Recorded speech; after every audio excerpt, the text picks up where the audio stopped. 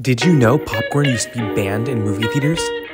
Popcorn is a great movie theater snack because it's cheap, easy to make, and has a quiet eating sound. But according to one theater in 1949, it wasn't quiet enough.